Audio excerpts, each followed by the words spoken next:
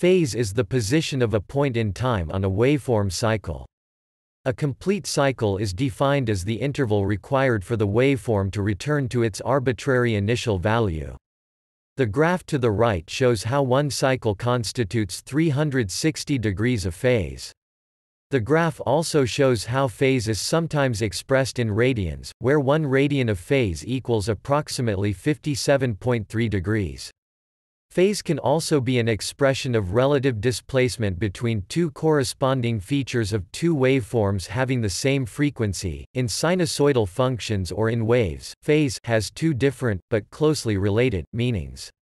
One is the initial angle of a sinusoidal function at its origin and is sometimes called phase offset or phase difference.